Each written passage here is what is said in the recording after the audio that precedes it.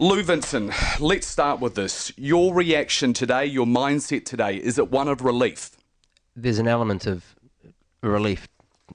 It's been an interesting journey. I think we can look back to where it started back in 2008, and to have a secret that has been suppressed and kept quiet for so long, now to be able to finally speak out and tell the truth and share my experiences and my journey. It's quite liberating to be able to be that honest, pure bloke that I've always thought I was, but now I'm hitting it face on. I'm putting my hand up. I'm owning up to my mistakes because I know the difference between right and wrong, and I certainly did a lot of wrong things. And I'm hoping this is the start of a new chapter in life once this is put to bed. It's a powerful statement. My name is Lou Vincent and I'm a cheat. Yeah. Is that how you feel? Oh, completely.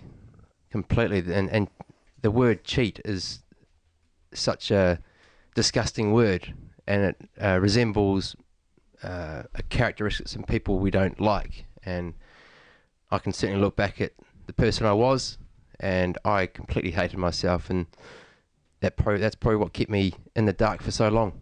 And now I'm liberated, and now I understand what my life is about and what I want to be seen as. And it's taken a while to get there, but it comes down to just love. I love life. Did you need to get this dark cloud out of your life? Oh, I couldn't continue on anymore holding on to this this nasty world that I got entangled in. So why come clean? Because you didn't have to. No, absolutely. I couldn't. And I want you to clarify that. You did not have to tell the authorities anything, did you? All of us have the right to silence. And yes, there were rumours about me. There were statements already in the hands of the cricketing boards of some of the things I'd done. But we all know that you need pretty heavy proof and evidence to be able to push forward with a to be found guilty of something. So yes, I could have kept quiet, but yeah, I would have lived the rest of my life with, looking behind me going, when's that phone call going to come again? And am I going to be pestered again by the authorities? And well, when they knocked on your door or phoned you or emailed you, the anti-corruption unit and also the Met Police, did you sit back and think, I actually don't need to say anything here. I don't need to open up to them?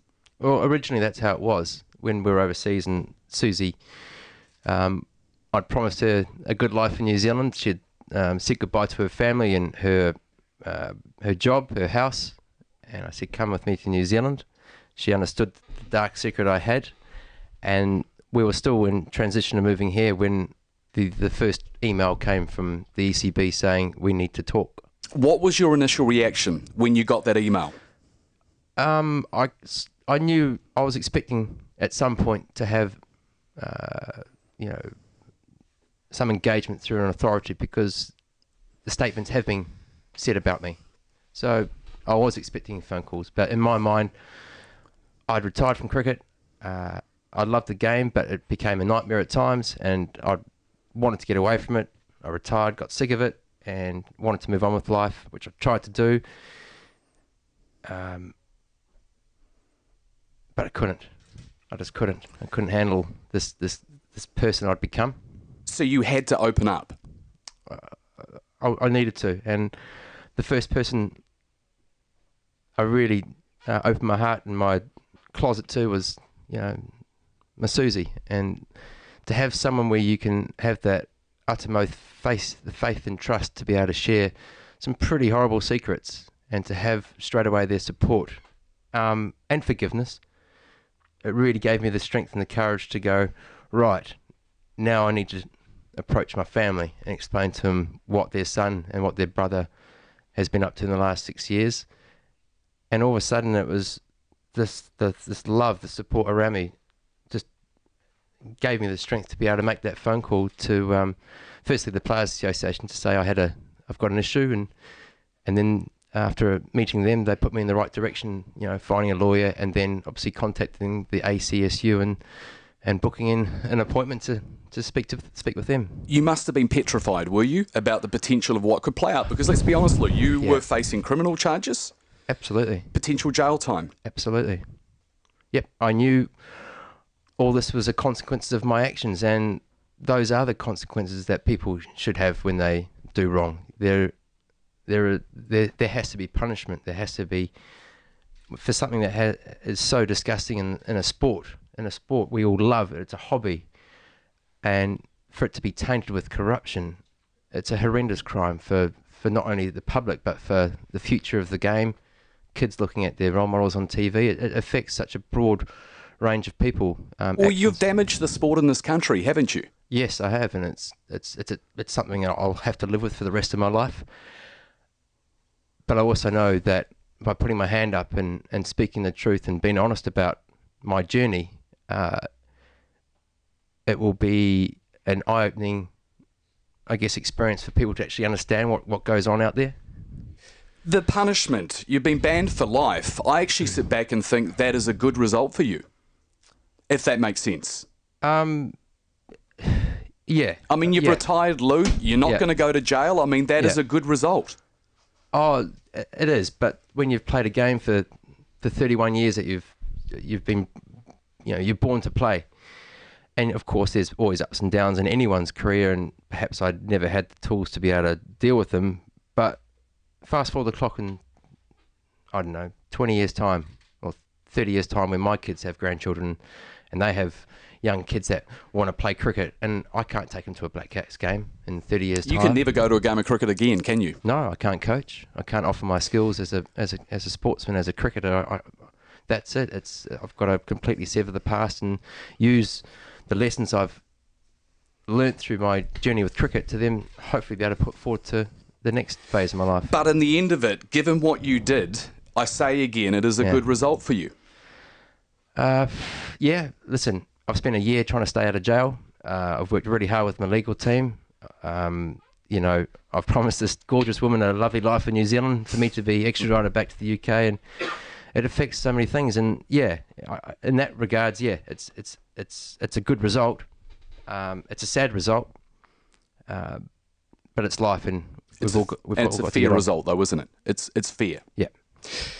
You say you've been fighting for the last year to stay out of jail. Now, one of the accusations or allegations against you that you've taken some sort of plea deal. Did you with the Met Police to keep you out of jail? Oh, completely not. I've approached the ACSU. I said, right, it's time for me to bear all. And when I sat down and obviously spent days and days going through all the details of everything of my life, I didn't know what the knock-on effects were going to be. Of course, there are going to be complaints to the police, but of course, players have gone to jail for this, especially in the UK. I've got no idea what I'm getting myself into, but as a human being, although I'm putting myself out there to be perhaps locked up, as a human being, I felt completely and utterly free for the first time in a long time. Were you prepared for the worst-case scenario, i.e. jail time? Were you mentally ready for that? Yep, absolutely. Would you have survived that? And I mean that honestly. Would you have survived going to jail? It's a horrible place, and nobody ever wants to go to prison. What role model is that for your own children? When were you first given the word by the authorities that you wouldn't be facing more charges in terms of criminal charges? Because that must have been an enormous relief. Like you're saying, it's never guaranteed. Like, I still don't know what potentially my fate will be.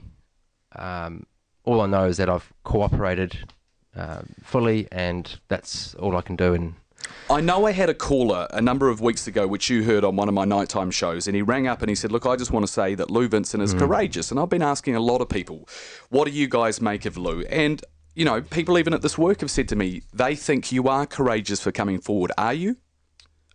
You definitely need to be courageous to hit this face on. It's a huge thing, and to be sitting at home and seeing these leaks pop out over December, January and stuff, and seeing my personal issues printed in the press when there's been so much trust put into the confidentiality of this was almost it's unbelievable, really. It was like, what on earth am I doing? There's been times, but I Well, feel... you must have regretted in some ways because, as you said, you've cooperated, you didn't need to, yet all of that then becomes public fodder long before the investigation is complete. Yeah, we all accept that that's a disappointing part of it.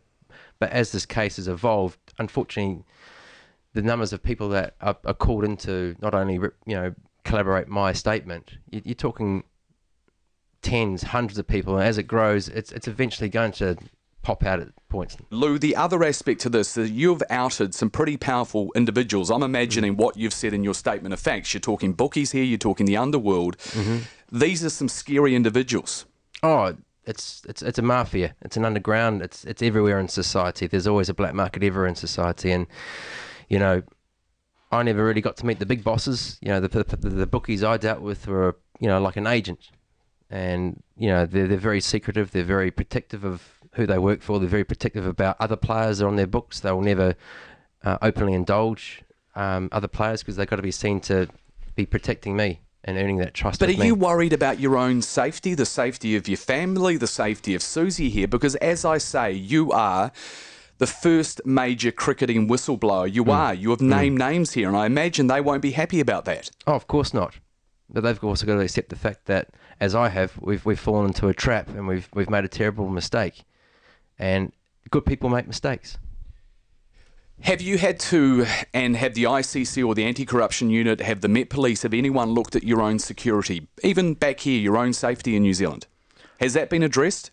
Well, listen, You know what I mean by that? Because, you live on a property at Cowcop. Your property now has become media fodder. Everyone knows where you live here. I just wonder, in those quiet moments, do you worry about that? Do you worry that, you could be at risk here? Because we know there have been stories, Lou, in the past, and I don't mean to be worst case scenario here, but it must have crossed your mind.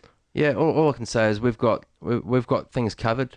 We've got a system in place. We've got things covered.